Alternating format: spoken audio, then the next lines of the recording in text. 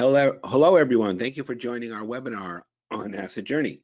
We'll be showing you the ASSETjourney program and how it solves the asset management problems at retirement homes and aged care centers, and how it meets the requirements of the New South Wales legislation, which we believe is going to, that legislative mandates are going to spread out to the other states, especially Queensland and Victoria. So you'll be preparing yourself quite well for upcoming legislative mandates, as well as helping keep better track of your assets and managing your operations better using ASSETjourney. So we're very glad to show you this. My name is Scott Resquivo. I'm up in California. Here it's 6 p.m. in case you're wondering, on the day before, on Tuesday. Nice weather. Aiden's down there in Sydney with you guys in New South Wales. He's the CFO of Tulich Communities, who run 4 villages. Aiden and I got together some time ago, I think a couple of years now, and built ASSETjourney based on what we already had at Crow Canyon Software. Crow Canyon Software has been around 25 years, building applications for businesses of all sizes. And then Aiden got in touch with us, and we adapted our asset management program to be ASSETjourney, and it's been quite successful and adopted by a number of villages throughout New South Wales and in other states, also in Australia. So we're quite glad to show it to you. It's AMP, a asset management plan. It's like AMP stands for that. It runs on all the different devices. We made it so it runs on the desktop, tablets, and mobile, so it can meet the needs of if your workforce is remote, or wandering around the village or whatever, using mobile devices. So here's what happened in New South Wales. Some of you may be aware of this. So but I'll go through it anyway. Of course, the mandate to have an AMP in place by July 1st. So of course that passed already. So now the Fair Trading is doing some audits and even issuing some fines, from what we hear, what we've heard with ear on the ground. So it's never too late to get this going. Even if it's past July 1st, it's required by these Retirement Villages Acts. It applies to New South Wales, especially right now, but it's likely to apply to other states soon. And we see already movement in the legislatures there to have the same kind of legislation passed, something similar. And we feel ASSETjourney can adapt to whatever legislation comes out that may be particular to Queensland or particular to Victoria. We think it'll be fairly similar to what's in New South Wales, but every state's a little different and they may have different requirements. But ASSETjourney is very flexible, and we're not worried about being able to adapt it easily for the specific requirements of that particular state. Now, in New South Wales and probably in the other states, the asset management plan needs to have an asset register. In New South Wales, it's everything $1,000 and above.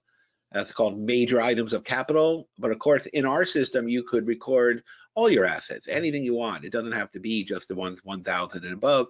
And we made the reporting so that if you do need to run a report that is for legislative purposes on asset register, you can isolate it just the ones 1,000 above, major items of capital, to meet the legislative requirements. But if you want other reports for basic management of assets throughout your organization, then you can also run reports on that. So you can go either way. If you just want it to meet the mandates, major items of capital, $1,000 and above, or all your assets, the ASSETjourney can handle both.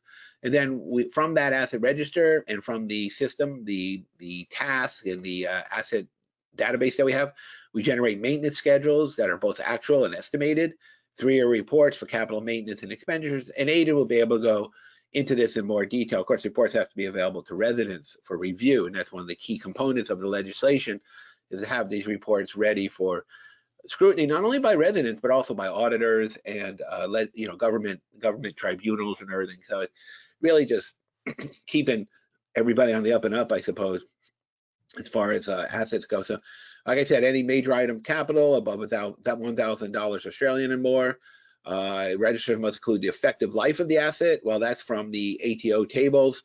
We can give you links to that, and how to find what's the effective life of a refrigerator, dishwasher, whatever. And if the assets are shared, the percentages must be attributed correctly, maybe 100% because you don't have any share, or it could be 50-50 or whatever. And here's one thing in New South Wales: operators cannot charge residents for maintenance or repairs of a major item of capital if the item is not listed in the asset register. So obviously that's quite quite important to have it listed there. Maintenance schedule, get the details of maintaining and replacing the major items of capital. There's information about planned maintenance, repairs, replacement activities. Look, we all know it gets a little bit hard to know what you're going to spend 5 years from now on maintaining something, but you do your best, you put in there. That's why it's called estimated. And there are some historical information you can go by that will help guide what those numbers should be. And if they're not 100% accurate, that's, nobody's going to hold you to it until the time comes, or if it's way off mark or something. But of course, the existing cost of the item, you have in your record somewhere, we imagine, and that can get put in. We can talk about all those details, but believe me, we've worked with a number of villages. Aiden's very, very up on this.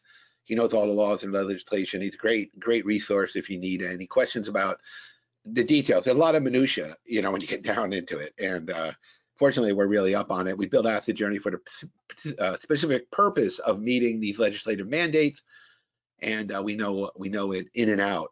We read the guidelines numerous times and built our program to match what's required there. Okay, then there's a 3-year report of capital maintenance where each asset has an estimate of the cost, dates, and type of proposed repairs and proposed maintenance. This is PM and RM. What we call PM is preventative maintenance and reactive maintenance. I guess we can call reactive. So we put those in there. Assets, you got to know in the 3-year report which assets are within 1 year of effective life and which ones have accumulated cost of repairs that is greater than 90% of the purchase price. This is setting that up so those assets can be replaced if they're within 1 year effective life, and if they cost greater than 90% of the purchase price. So that's setting it up that in the 3-year report, you have every right to replace it. For that reason, there has to be an independent assessment of the AMP by a quantity surveyor or auditor, must meet the requirements of regulation, and everyone we've had gone through the independent assessment has passed using ASSETjourney. So we're very confident that, once we get your system in place, it will pass the audit. We can't guarantee it, but we are very confident it will. And the residents have 60 days to review and comment. And the thing is about this, we built in our program a resident feedback capability so that if residents do have comments, their feedback is recorded, and the legislation actually requires the operator to record not only the feedback, but what action was taken on that feedback. Did you act on it, not act on it? Was it irrelevant? Was it something, the resident feedback is not just there for, purpose, is that you have to react to it and respond to it, and ASSETjourney has the capability to record the feedback and record your response to that feedback. So that's really quite a comprehensive program, I have to admit. The AMP must be kept up to date. So once you get it in place, you get it going, you get it launched, well, then it's I wouldn't say easy, but much easier, because then you only have to update it when there's a major item of capital purchase, or there's maintenance, or the total estimated costs are likely increased by 25% or more. In other words, it's not set and forget. There is ongoing maintenance, ongoing care that has to be given to keep the asset register up to date. We make it easy with ASSETjourney because you can just have a maintenance task and record the task when it's done. If it's PM or RM, how much it costs, and then it's automatically entered into the asset register, and the reports are accurately in there.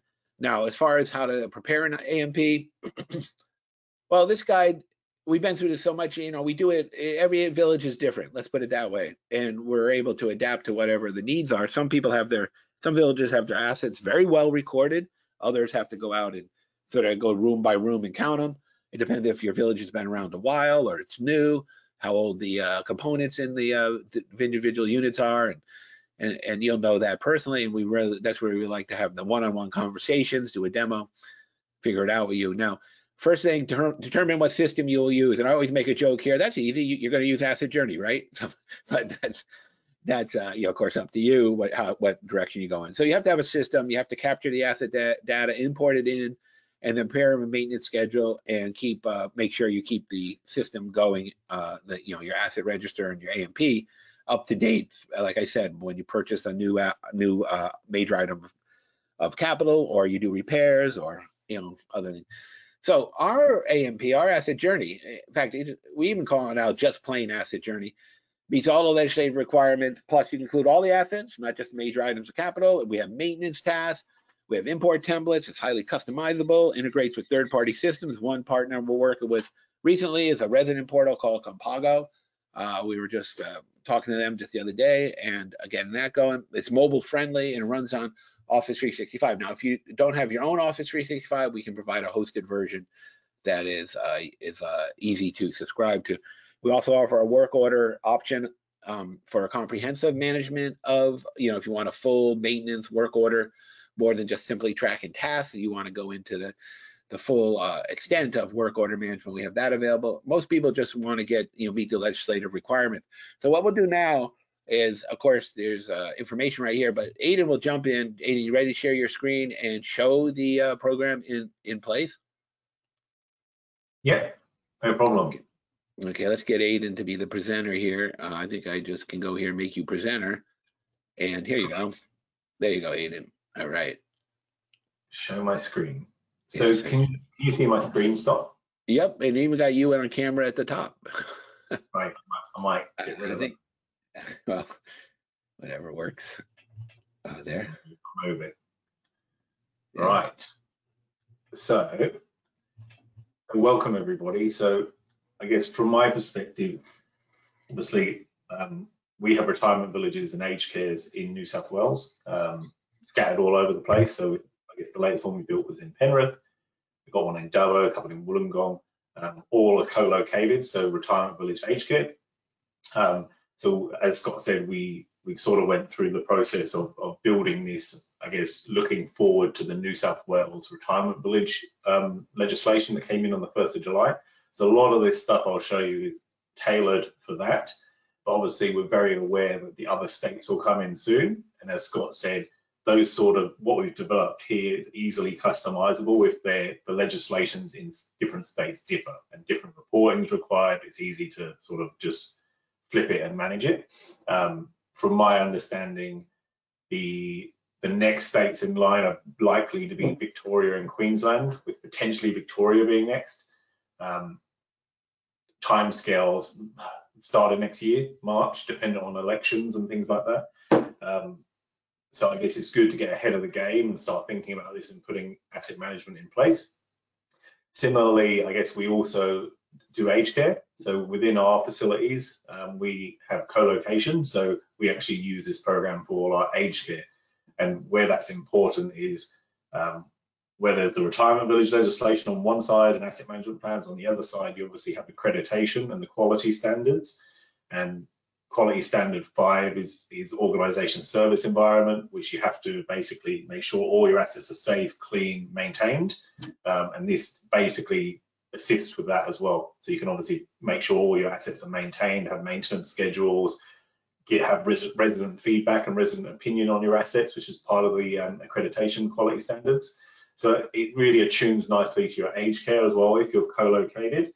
And we are actually looking at doing a separate aged care webinar, because this one's very much retirement village, but we're going to look at an aged care webinar as well. So I guess what I'll take you through is this is what the face of ASSETjourney looks like. So as you'll see, you have your sort of options down the left-hand side and your options up the top. And then in the middle, you have dashboards. And really what the dashboards are saying is it's giving you all your assets. If you click on that, it actually goes through your assets.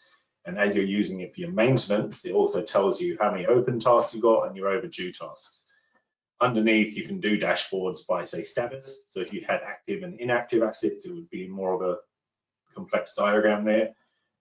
You can set departments. So as you can see, this is based on our village in Penrith, is what this demo site is based on.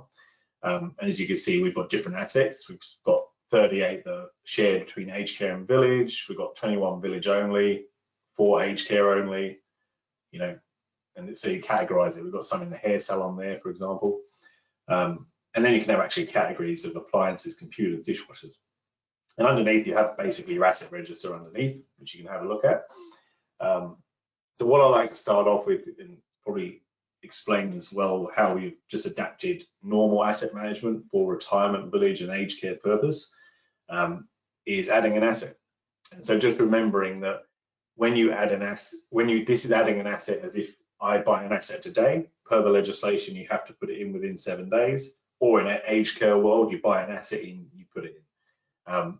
When you sign up with ASSETjourney, you don't have to do this for every single asset. There is an import template where you put your assets in and all the required information per the legislation, which obviously, if you're doing an aged care and retirement, your retirement stuff of your items over $1,000 are going to have a lot more information because it has to be attuned with legislation, whereas your aged care side, it's probably a little bit less information. So really, add an asset, there's tabs up the top, so you never have to come off the one screen. And basically, you add the information. So you basically have an asset type. So I'm just going to do, say, a dishwasher. It gives it a title. You can give it a description if you want to do a different description. Asset condition. So technically, asset condition is not part of the legislation, but however, when you look at, forget about legislation, aged care, any asset you actually want to have a look at, the asset condition is important because obviously when you run a report, you want to know the conditions.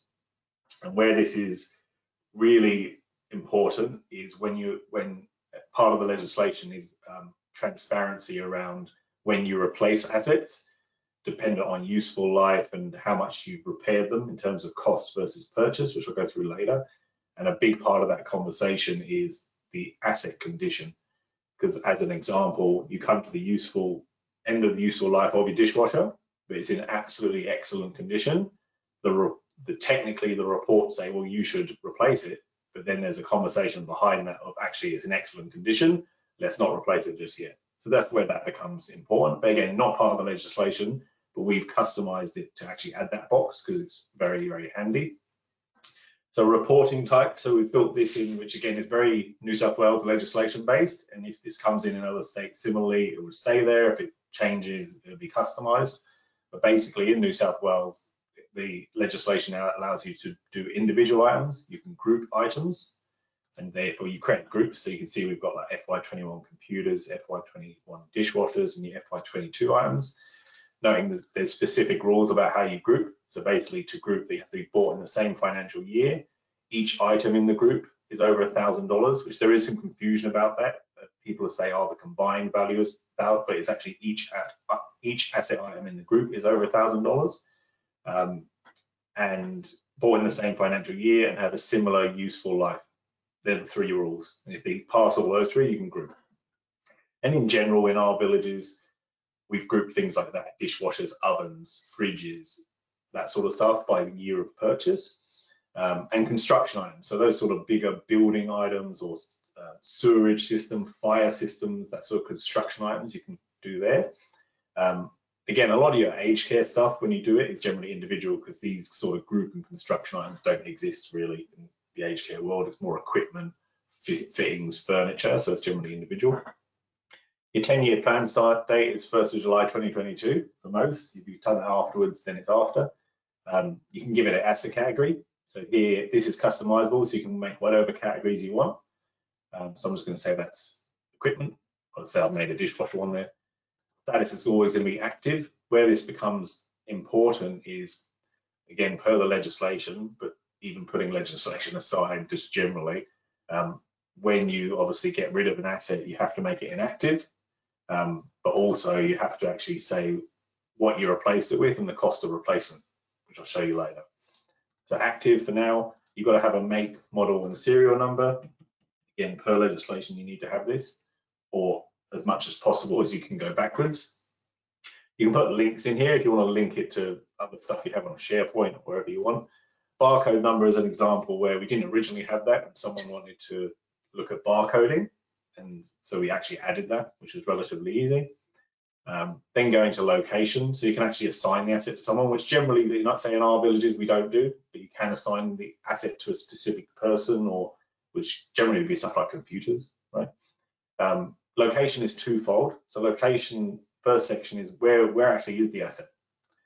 So again, this is based on our Penrith, but you can actually customize building location room to whatever you want it to be. For example, you might use building location, you just got room. But ours is basically, say, building C. In building C, you have a basement and 6 levels and a rooftop. So I might just say it's in level 3. And then on level 3, there's different IOUs. So let's just say it's 307. Might write that down so I can find something later. Or similarly, let's say we've got level 1, then we have all our sort of beauty salon, hair salon, honesty bar. So you set this up when you sign up to ASSETjourney, you customize all this. So I'll just go back to level 3, 307. That's part 1. In the aged care world, where that's important, just flip into sort of between the two, is location of asset. So what we find in our aged cares is the location of asset is very important. You have lifters and equipment that you move from level to level, room to room, building to building. And so this allows you to basically change where the location is, so you never lose track of where your assets are. A big one for us is stuff like mattresses. Mattresses move from room to room to room. Very hard to track, especially if you've got purchased one versus you're hiring them. So it gives you the ability to track location of items. So then the second part is department. And again, you can create your departments. It doesn't have to be this, but this is per our village. And what this allows you to do is allocate a department. Where this is important is, again, this is New South Wales legislation, but you know, it turns to everywhere, is if you share an item over $1,000 with someone else, then you basically have to say who it's shared with and the percentage. So in a village world, a lot of your items is just going to be village only, right? But in our co-located worlds, there's some that's village aged care. An example would be, say, we have a shuffleboard with the village play and the aged care play, right? That'd be aged care village. If you do choose aged care village, then you can actually do the percentages. So in our world, RAC is residential aged care, RVP is retirement village partnership in our world. We can call it whatever you want. So we're going to say it's 50% aged care, 50% village, and that tracks that and spits it through the reporting that you require. Similarly, you could have stuff that's nothing to do with the aged care or village. So a lot of the stuff if there's alterations or a resident brings their own fridge or they bring their own blinds or something like that, you can actually make it resident owned, because the variance of that is obviously, or in our world, not in everyone's world, is if they bring their own items in, it's actually their responsibility to repair and maintain, not ours. And so that gives a nice tracking mechanism to do that. But I'll leave it as aged care village for now. Then you sort of go onto the finance tab, and that's your very financial stuff that I love. It's when you bought it. So let's just say we bought it a couple of years ago. The purchase price is obviously over $1,000. Effective life. So again, the New South Wales retirement village, and I don't imagine this changing across the other states, but obviously aged care you need to have a look at. You need to pick up the effective life from the ATO tables part B of effective lives and basically put whatever's there in here. Where that differs is if you really have an asset that is not a standard asset, and we might be able to extend that, but it's 8 years for a dishwasher. You have to have a proposed date of capital replacement, which is basically purchase date plus effective life equals, and that becomes important later on. Just flipping back to where I said active, inactive. So where you make an asset inactive, it's just important to put the actual cost of replacement and when you replaced it. And again, that's a reporting thing for retirement village legislation. But I guess it just shows you the level of detail we've actually went through in terms of the software package versus legislation. It just aligns so that you know you're compliant, I guess, if you do have audits. What we're finding is, especially our clients, I think a good few of them have been audited. Some are still going through the audit. Others have passed, basically, and using the reports that come out of our system, they've passed. So you move on to the maintenance tab. This is where it gets interesting. So again, the New South Wales retirement village legislation, there's a couple of things that need to happen. Again, it will probably be extended to the other states, whether it's the same level of detail, not sure, but obviously customizable. So what do you have to have? So every asset over $1,000, you need to have basically a 10-year maintenance plan and a 10-year repair plan. So part of it is, I guess, when you look at preventative maintenance or maintenance in the legislation terminology, is basically, to me, that means your contracted preventative maintenance, right? So you could argue, say in my example I'm doing here, which is actually 100% aligned to what we do in our village, we don't have preventative maintenance of dishwashers, so actually this would be zero for us. But just imagine we do, okay? And the guy comes out and looks at the dishwashers, and it's $200 per one, $150. So you can put 150, you add CPI, whatever CPI would be, and you do it for your essentially 8 years, whatever it might be. But you get the picture, so you sort of do your 8-year plan of the 10 years. And what it does down here is it totals it, and it gives you a share between aged care and retirement. Because you're doing preventative maintenance, you can actually say the frequency. So we're going to do it annually, for example. Then you can say what quotes you obtained. This is an important part for so you have to have a couple of reports, a 10-year report, a 3-year report, which goes out with your budget. Part of the 3-year report is obviously you actually say what sort of quotes you got. So you can actually put your quotes in here. So this is a dishwasher ASSETO maintenance quote. Then your repairs 10-year plan, which is the interesting one, because I guess you have to have a 10-year forecast for ad hoc repairs that you obviously don't foresee, essentially. So a dishwasher, you might say, okay, well, you might have to do something every 3 years, 200, 200, 200. Again, it shows, so this is basically what I'm creating here is your 10-year plan for that asset. So again, when you sign up, all this information is in the import template. You're basically filling it out in your Excel template, and it's all there and aligned. So then when you've done it, you can play with it make sure the totals match and it looks reasonable. Because I guess where it's really getting to is the first 3 years, and obviously the corresponding 3 years as you move in time, are going to be very important because it goes as part of your budget. So you just want to make sure that, I guess, say in this world, year 1 preventative maintenance basically matches your budget at the relevant percentage.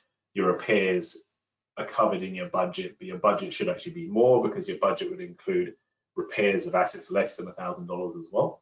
So it's just thinking through those things, and I guess that's why being an operator is good, because we've thought through those things about how this affects budgets and residents and things like that. So pretty much, right, you can add an image if you want, and related items, you can assign a contract to it, which is down here on the left. You can add contracts, you can put manuals and warranties in, so you can track all that stuff. Pretty much that's adding an asset. So once I've done that, that is now in my asset register. It has a 10-year plan, the 3-year report items are sorted, and away you go with that asset, right? So similarly in your assets, you can search assets and look at all your assets, and that's all exportable to Excel. So you can sort of just download whatever, say this list here, you can export it to Excel, and as you can see here, you can move it around, so very customizable. You can filter by whatever you want to filter, asset IDs, and then it will bring things to the top or the bottom. You can sort them.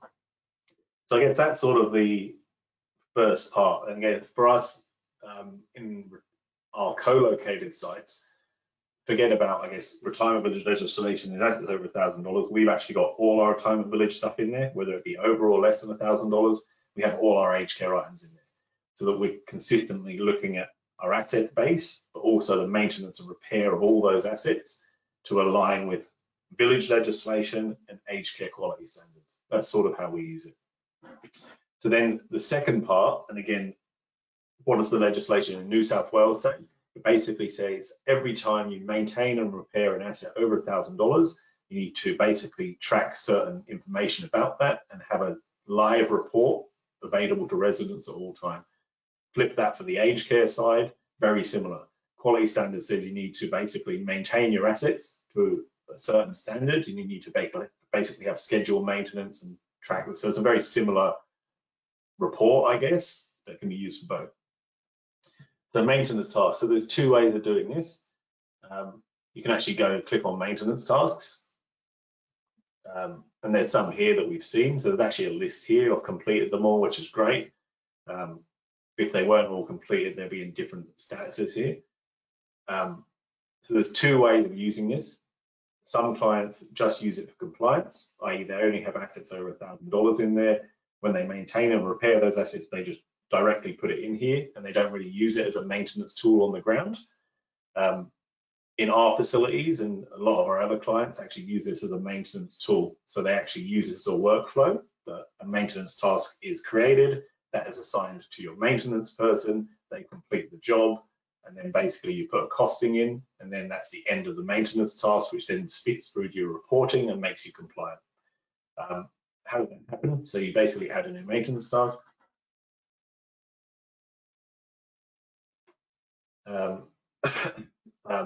So what happens, so you can imagine that there's a couple of ways this could happen. Your staff see something and want to enter this. The maintenance team see something and they go around, they have the iPads with ASSETjourney on and can just easily put it in. The residents obviously request the repair, or just another general ad hoc, right, that someone, a staff member sees. So in our village, for example, they would come down to the concierge and fill in a maintenance slip. That maintenance slip gets put in ASSETjourney in the screen we're looking at now. Similarly, we are looking at developing the resident being able to directly put maintenance requests into a portal. They wouldn't actually go in this because it's a bit complex, in a portal which feeds through. And we also have just had a partnership with Compago, which basically does that. They have a resident database app, which then feeds through to our system. So let's just say it's fix the door. I've done that before, even though it's in capitals. Is it preventative or reactive? Let's just say it's reactive. And again, your preventative should be very aligned to your contracts. So your preventative should be part of your maintenance schedules, which I'll go through later. So in a workflow world, you would say fixed or reactive. The start date is essentially the date that the request got put in. Then our team basically manage the due date, so they're going to give it 7 days. Completed date will stay blank for now because we haven't started it. We assign it to our maintenance man or our operations person. You can assign it to 2 people so you can multi-track it. If it's an external, so sometimes obviously, or most of the time, your preventative maintenance is an external supplier. So you can actually put in, say, who's it going to be? None of them, but let's just say it's them. It pulls your supplier email from, so on the left, you'll notice suppliers here. And suppliers in our world, it's suppliers stroke contractors. In this, you would have all your contractor lists with email and phone number. And so if you are using a external, so you can put it in here, and you can basically have a basic workflow, which basically sends out a work order, essentially.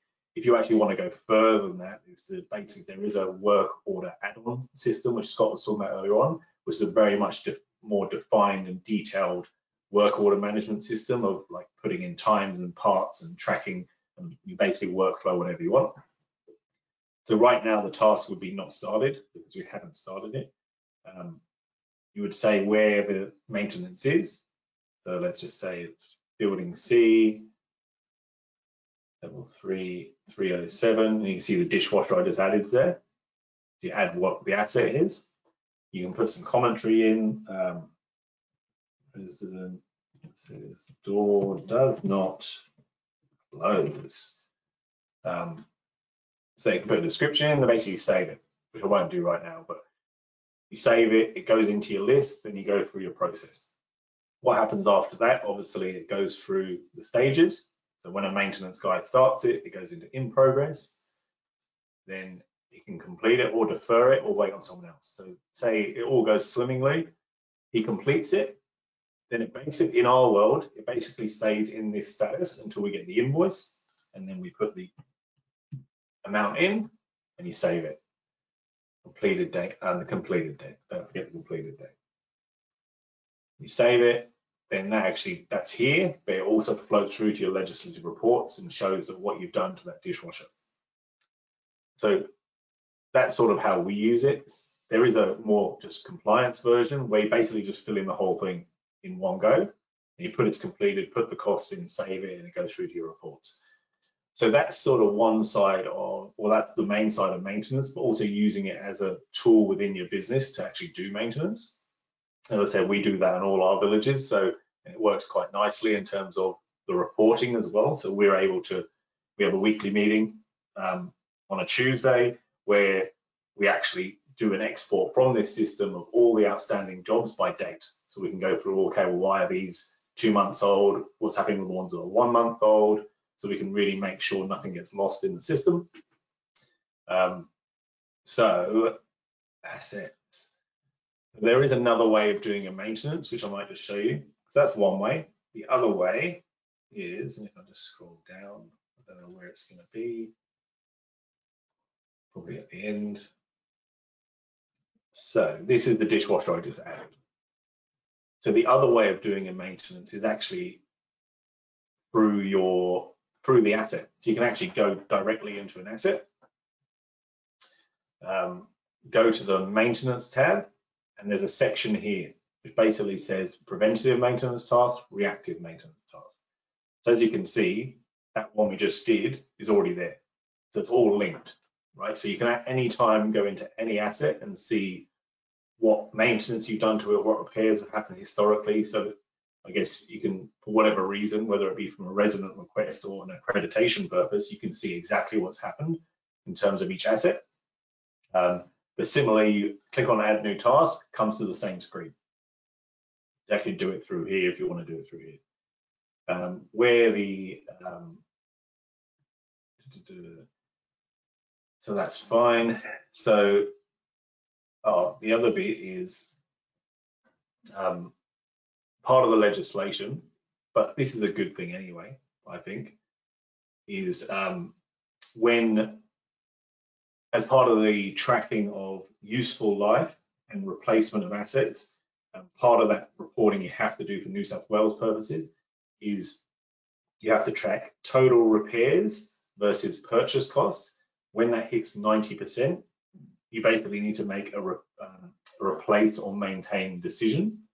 So in a New South Wales legislation world, yeah, okay, we've got to do that for legislation purposes and it's on the reports.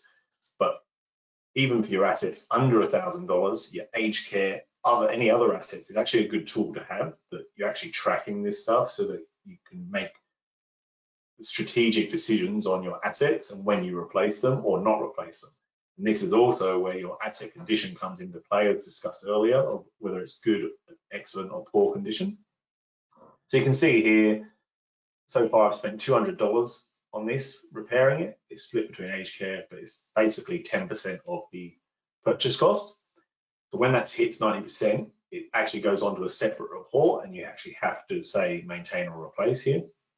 And if you're going to maintain it or whatever, just for excellent condition, never, I guess, in storage for 3 years, whatever it might be, right? And also you can start looking at this stuff before it gets 90. Have a look at it when it gets to 60%, so that you can really be ahead of the conversations. So I can save that. So that's sort of your assets and your maintenance tasks. So where does that lead us? So I might just come to the resident feedback. Scott mentioned that earlier on. So there's a 60-day feedback period when you do your asset registers, that any resident can basically give feedback. You have to basically take that feedback on, record it, and say whether you change the asset management plans for that feedback and why or why not. Basically, that's what this does. So you can add new.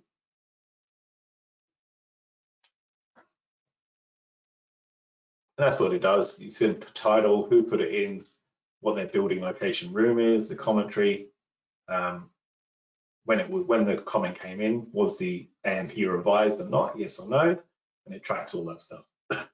Similarly, a very similar feedback form can be used for your aged care side if you have aged care, because part of those quality standards is that obviously residents can put in their opinions about your fixtures, furniture, and equipment, and you have to record that and say that obviously you've looked into it and basically provided communications back to the resident. So that's just an aged care flip on this. So outside of that, we'll come to reporting. I've got about 19 minutes left, so I'm doing good for time, I think. So reporting. So there's 2 reporting tabs. You've got report center and required reports. What does required reports really mean? Basically, it means your legislative reports for retirement, right? So you have your asset register, your maintenance schedule estimated, which is your 10-year report, your maintenance schedule actual, which is that report of the tracker of all your actual maintenance and repairs. You have your 3-year report, which is the 3-year version of the 10-year report, noting that your 3-year report is the one you have to give out with your budget every year. As part of that 3-year report, you also have to run these two, which basically separates any items with a year or less of effective life, any items where the repairs is greater than 90% of purchase price. So again, those two assets are separated because you have to make the maintain replace decision and obviously say why or why not. And those 3 reports go out with your budget. So that's all, and again, so all these have been created specifically for retirement villages. Obviously, the other states, Queensland, Victoria, South Australia, are probably going to be coming next. If there are nuances and differences to these reports, they'll be amended to reflect, basically. So I might just run one, hoping this shows up. So retirement village name, this is all preset when you sign up. Date plan created, this is the 10-year. So this asset register, where it becomes only include items over. If you're just being legislative, you'd put $1,000 in there. Obviously, you could leave it blank or 0 and it will have all your assets in there. So I can generate the report. It comes through to Excel. I'm just going to open that file. I'm hoping you can still see this when it opens the Excel. So this is our asset register here. So it gives a little title and little header there, so you can track all that stuff. And again, so what does it track? And this is all very legislative. So in the legislation, if you actually read through it, all these items are required to be reported on. So it completely aligns. But in a similar sense, even if you're not talking about retirement villages, this sort of asset register is very handy to have for any of your assets. So it has to have an asset ID number. I'm gonna make this bigger. Description, where it is, the brand and serial, when it was purchased, how much it was purchased for, the effective life, the remaining effective life, based on time that's been spent. If it's shared, who is it shared with? So you can see this one's shared with aged care, where this one's blank, so it's village only. If it's shared, the percentage applicable. So that is all tracked. Again, all required. As you can see, for any industry, it's good to have this information anyway. Then you go down and you have your grouped items. So you remember I said you can group items, and all that really does is, and just for clarity, if you group an item, it's still in the system as an individual item, which can be repaired and maintained individually. So if you have 100 dishwashers, there's 100 dishwashers individually in the system, but for reporting purposes, they're grouped. So you can see here, the total of my computers is 10,000. It was bought in FY23. The effective life is 10. Remaining effect is actually higher because of the FY23. If it's shared and the percentage, and then similarly your building and structures. So we have fire stairs here, for example. It's definitely not in the archive room, but that's okay. When it was completed, cost of construction, effective life will go in there, remaining. So it's just doing your construction items, but that's essentially your asset register. So I might just come out of that, go back to my required reports. So I might go through the 10-year report because that's probably the most complex one of the legislation. So similar reporting stuff here. You're only doing assets over $1,000. Generate detailed report, which is the detailed one required. So you can open the file.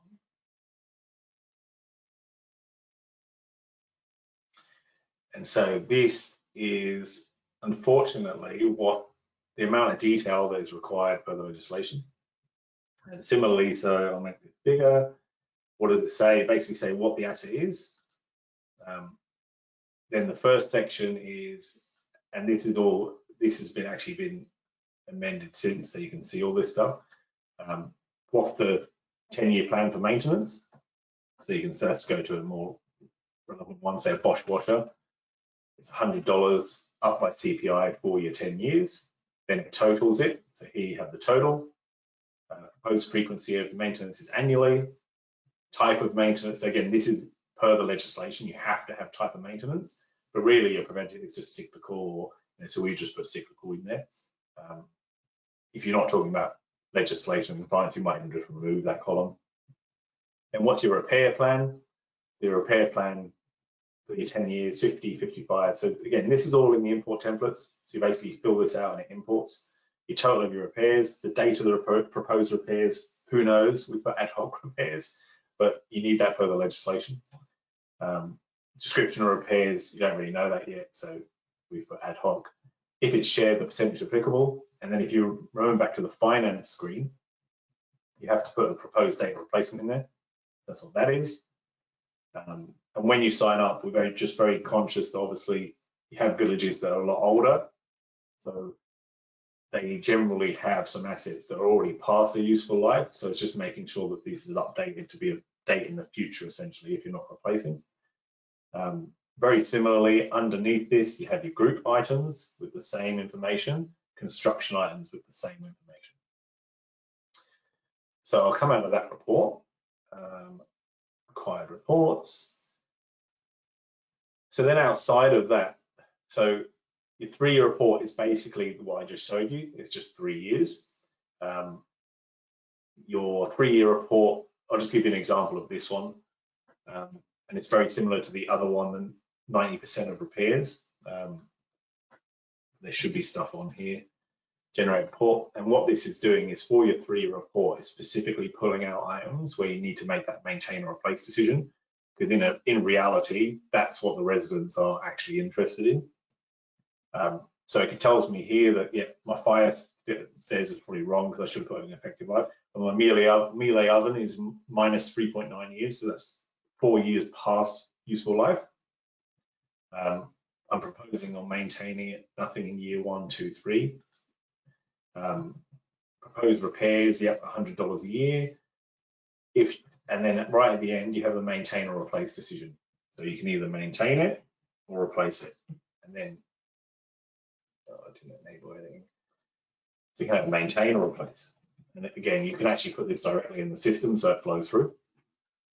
But that's, I guess, the items that we're looking at. And again, forget about legislation, just from a general asset management, these 2 reports are very handy because it basically lets you plan on what you're doing with your assets in terms of maintaining or highlighting items that just cost a lot of money repairing and obviously just need to be replaced. Similarly, your maintenance schedule actual, again, so just to go back to put it into perspective. So with your asset management plans, you obviously have to get them audited. So when you first put your asset management plans, what you're putting out, you're actually putting out your asset register and your 10-year plan. That's what is audited. They're the items you put out in your village. That you have a 60-day feedback period and can be viewed by a resident at any time. As an example, we actually have a hard copy down at our concierge, but obviously we also have digital copies. Your 3-year report ones go out with your budget every year. Your maintenance schedule actual is actually a separate report, but a resident can request at any time, but doesn't form part of obviously your first initial reports or your AMPs because it's more on ongoing compliance. So what I might do is put $1,000 in there, generate report. And so what this is doing, and again, this is all very legislative, all the headings exactly match the legislation. It's tracking what the ID number is, what the asset is, whether it's reactive or preventative. If it's preventative, it's the first section. So you can see preventative here. So where it's blank, that obviously means it's reactive. So your preventative, basically, so far we've spent, so actual cost of maintenance for this Fisher and Paykel fridge is $100. And it's done task 1. And then it accumulates it. So far it's been $100 and it's 6%. But then obviously it's broken down again, another $250, and now the accumulated is $350 and it's at 23%. So as you can see, this report does it individually, which you need to do, but it also accumulates it for your 90% rule. Similarly, you go over to your repair section, reactive. Similarly, you have your the actual date it was carried out, description of repairs, and then the actual accumulated. So you can see here, for example, this one's at 92%. So that's going to be part of that separate report, which you're going to have to maintain, replace. Actual data replacing those little inactive ones that are replaced. So again, it's all just, I guess, legislatively, it makes you compliant, right? And it's a live report at any time if a resident requests it that tracks all your maintenance repairs of the assets over $1,000. Taking that to the side, this is actually a very handy report for aged care purposes and general purposes, for decision-making purposes, and just tracking as a business what's actually happening in terms of maintenance. That's your reports. And I'll quickly run on to other reports. It's a report center. So there are some more standard reports in here. So you can check your assets by department. If you actually click on this, it goes through the asset by location. So you can see we've got different levels here. Asset by status, so all ours are active, but if there's inactive, they'll be inactive. Now, where we use in our weekly meetings is open tasks by month, which obviously, as you can see from my maintenance one, they're all completed. But if they are open, they actually have graphs here of how old they are by month. And so straight away, we bring this graph up and go, right, let's check the ones that are from June and what's going on with them. Similarly, you have tasks by staff and who's doing what, and tasks by status. So again, we use this one as well because this will give a pie chart of completed versus not completed. And then we basically click on the not completed and review it. And task by type, so you have preventative versus reactive, essentially. So that's your report center. So in terms of showing you, I guess, the basics, or maybe not the basics, that's pretty much it, right? So I guess what I would say is a good way, if you're interested, is actually set up a demo. Then we can, obviously, we wouldn't have to go through all this again, but can. But it's more getting to know your village or aged care or both, and trying to see how it fits with your village, so it works with your processes. So having like an individual demo where as well you guys can ask questions, and feel free to put questions through on this. I think you can, about whether it even be about legislation or whatever, how it works, and we can talk through that. So I said, yeah, that's a good next step if you want to have a further chat. Similarly, for, I guess, if you go on our website, there is a video on there you can have a look at, and data sheets. There's a retirement village one there. There's about to be an aged care one released, so you can look at that. There's a data sheet on there. If for those of you who are in aged care, if you are going to the national conference in Adelaide, we're actually exhibiting there, so you can come over and see us. And I think that's about it. So I think, yeah, for me, it's more, obviously New South Wales is in. I think Victoria and Queensland will be next, along with other states. So it's good to get on board, as well as looking at your aged care. If you're co-located, you'd actually get a bit of additional benefit from this beyond what New South Wales legislation is telling us we have to do, and get added benefit rather than it just being a compliance and cost burden.